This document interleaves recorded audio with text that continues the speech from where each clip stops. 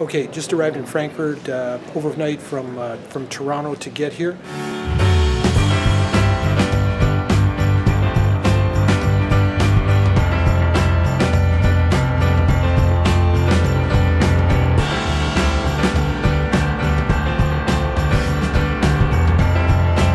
So 4-hour layover till I get to Milan, to the CREA conference that I'm going to. So I've come up with this idea to do something on what I call the visual storytelling landscape, and eventually I'm going to have them do video in the session based on this. But I need an infographic to help explain this because I've only got an hour and I got to get this across in a hurry. I actually penciled it up last night in Toronto waiting for the plane. So I've just got to ink it in and erase it and maybe start coloring it.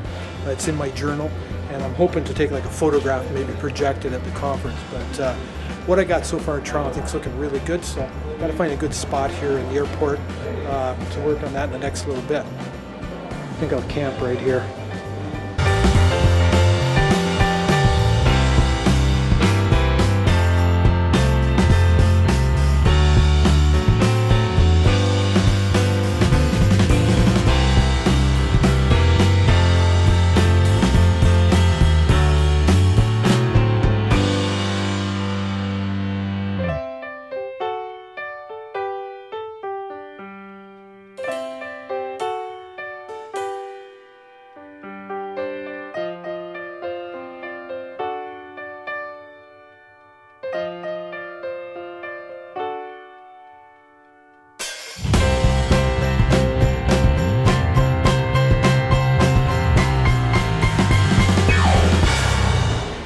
So just got into Milan yesterday afternoon, Saturday afternoon, Sunday morning now. Can move on the streets, just everything was so packed. Couldn't even move on the streets.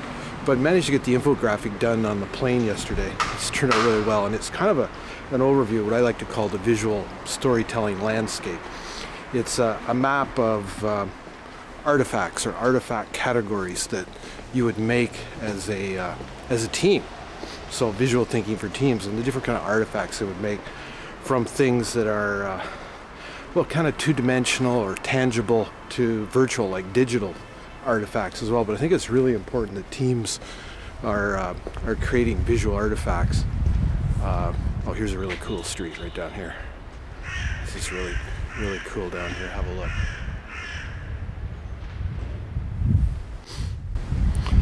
Anyways, the visual storytelling landscape. For me, this visual storytelling landscape is really key, especially for teams and even individuals when they're working, to get an idea of, you know, the kind of things that they are or are not working on, the gaps that they might have. Because I think it's really important that teams leave visual artifacts of their journey and their knowledge and what they collect. I think it's really, really critical, because without those, you've got no way really to go back and easily look at the past, understand where you've come from, remind yourself what you've discovered, what you've put together, and what you've created so far. So I think those things are absolutely essential. If you're gonna be a square, you ain't gonna wear. Hey mambo, mambo Italiano, hey mambo, mambo Italiano, go Joe.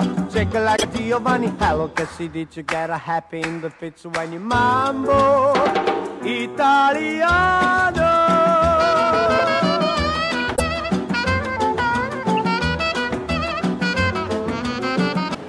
I'm in Milano, Malpensa Airport, getting ready to board in a few minutes here.